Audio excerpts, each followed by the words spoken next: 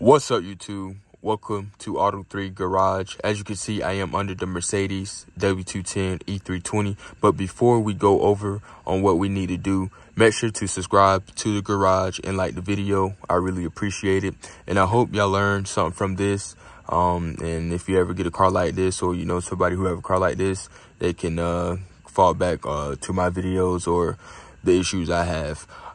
Today's objective is to drop the valve body one more time and to check the solenoids, which I should have did the first time, but I didn't. I was just so ready to get this car back on the road and all, but sometimes you got to take it slow and one step at a time. As you can see, we are at square one once again.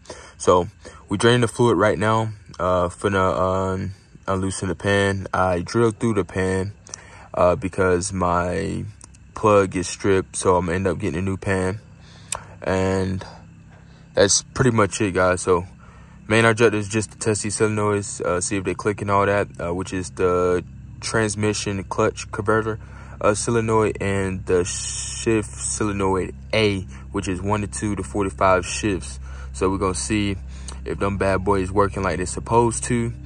Those only two main codes we get in. The other codes we are not getting. We just getting these two main codes even after we clear it.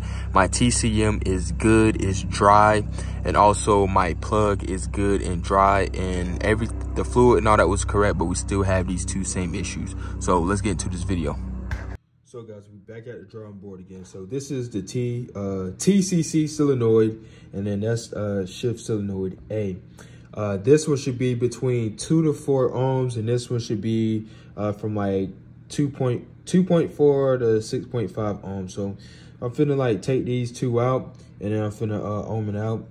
And then, like I said, I'm gonna use a battery and see if I can hear them clicking and all that. And I might end up doing the other ones, but I might end up getting like a whole new set because it's what 1, 2, 3, 4, 5, 6. It's 6 ohms, so I might get a whole new set. So yeah. So guys, we got 3.2 ohms, so we do have continuity, but that don't mean that it's good. So, and I might as well just test these other ones too.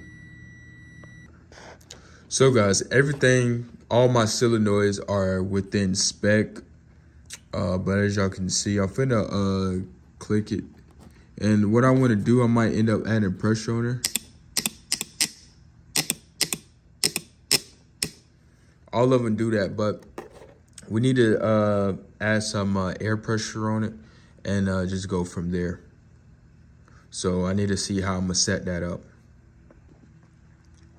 So guys, I have found like a vacuum line, and what I'm doing, I'm blowing in this line right here. So you should hear.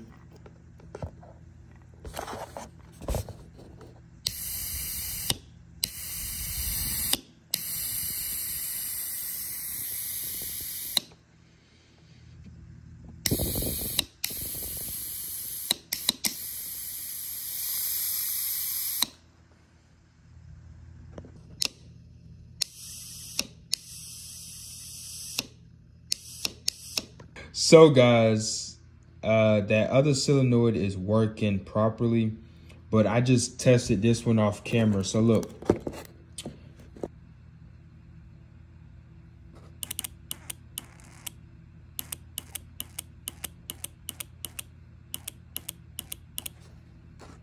Guys, this solenoid right here, I'm blowing so hard, like my head finna explode. That's how hard I'm blowing. I'm not trying to make this weird or anything, but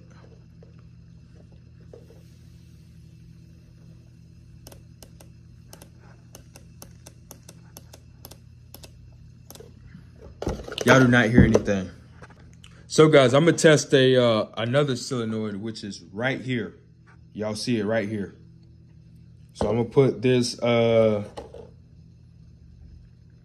little straw thingy thing on here. I mean, this vacuum line. Let me get that sorted.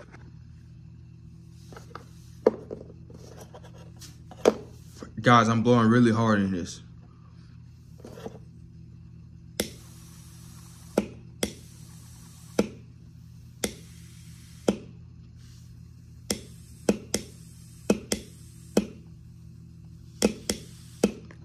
Yeah, y'all hear that? That's a major difference. So we might have, well, we have a bad TCC solenoid. We owned it out. Yes, we know it clicks, but is it even, you know, opening all the way like it's supposed to? No, it's not. I think we solved our issue today, guys. I think we solved our issue on today. I'm blowing air hard as hell in here and I'm not getting nothing out. Cause I believe I wonder if the fluid's supposed to come up through the stem and then shoot out through these little orifices down this way. It was supposed to. I think that's how it is. Let me take this one off. Yeah, I think they have like little orifices. Like if I'm not mistaken, I'm not a genius. I just got I got common sense. Let's just say that. I'm pretty smart and all that too. Whenever I apply myself to something. But it looked like the fluid come through here, and then when it's ready, it shoots the fluid out through these small little orifices. Because in the valve body, they got like little passages and all that, and that would make sense if this is not sending the right amount of pressure that's needed, and which could probably throw a fault code or whatever, which is kind of strange. So yeah. So guys, what's up, man? I wish I tested these solenoids before I put everything back together. Always check everything, like ohming things out before you put anything back, especially little things like this, because you never know. You would never know. So as you've seen, I did put air pressure from my mouth to these. Each solenoids, all the other ones open up, all of them ohm out fine.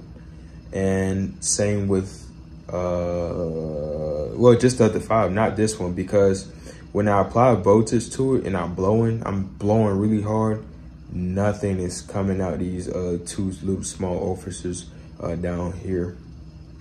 So it's indicating that this thing is stuck and it's not allowing the car to shift. It's not sending the proper pressure or the fluid, I believe, over anything like it's supposed to. It's causing me to stay in one gear, honestly.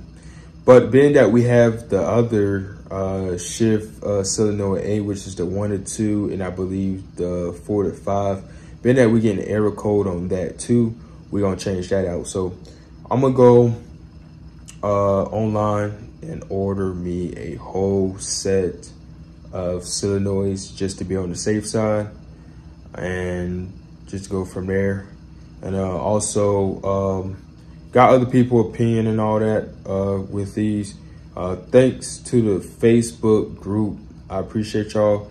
I mean, everybody have different opinions about, you know, one particular issue. People kept telling me the TCM, the conductor plate, but I already did a conductor plate. I already changed the fluid, and my TCM do not have any oil at all. Like, it's completely dry.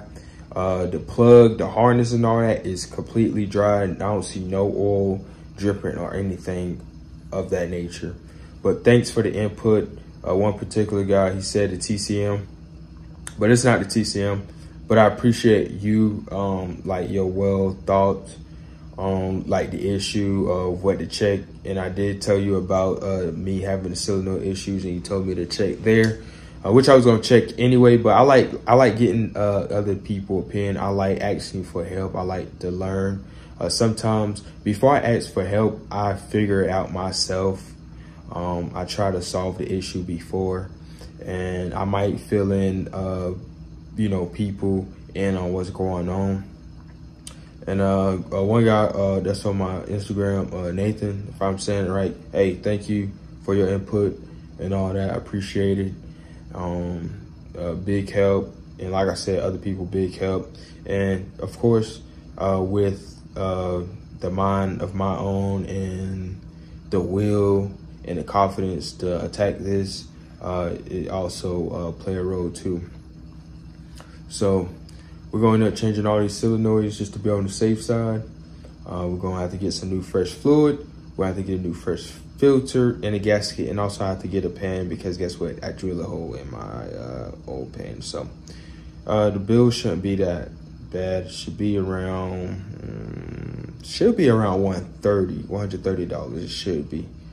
Everything depending, because I know how to like shop for stuff.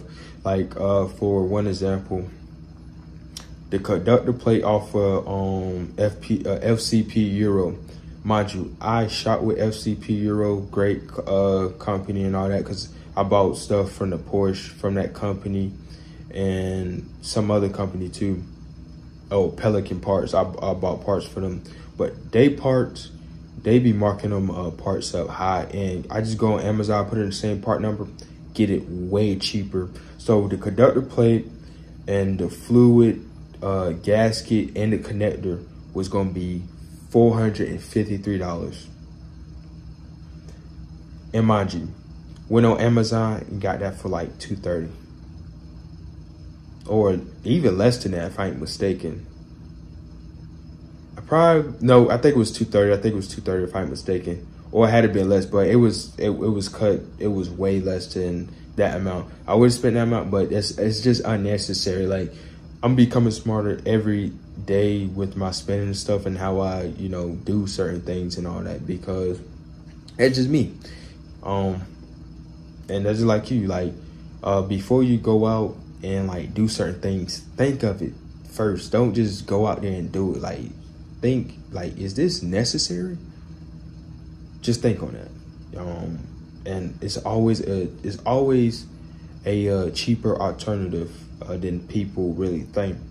Just like with the Tahoe, the transmission, I was going to spend about $3,000 on a damn transmission, and also I was going to spend $1,800 on the transmission, but that was from a company in Australia, but they didn't ship out here. So I ended up finding a cheaper transmission, which I'm thankful, and I had the guts to do it and stuff, because why not? I mean, it's nothing wrong with cheap stuff. Not all the expensive things that people have or get and stuff does not hold up good compared to the cheap stuff, and I can testify to that. Some stuff is cheaply built, which is sad, but other than that, yeah, I'm just talking out my ass right now, but I'm excited right now, but I should did this all first. So y'all, have a good night. Finna put everything back, clean up my area and all that, and just have the Mercedes sitting one more time. So hopefully I can have it driving, and I can go on some road trips. Probably nowhere too far anyway. I might, depending, and just go from there. So found a bad TTC solenoid. We was getting the other code from the other one, so we might as well just replace all of them. So once again, thank y'all for tuning in. If you ain't subscribed, make sure to subscribe and like this video, and go check out my other videos. I'm probably gonna make a playlist of all the Mercedes videos with all these issues and all that I was going through. But yeah, see y'all. Peace out. And one more thing, guys. It's funny how you can, solve one thing and it be one thing after another. So we had a broken RPM sensor, a bad gear shifter, and we also had a bad solenoid. So yeah, see y'all.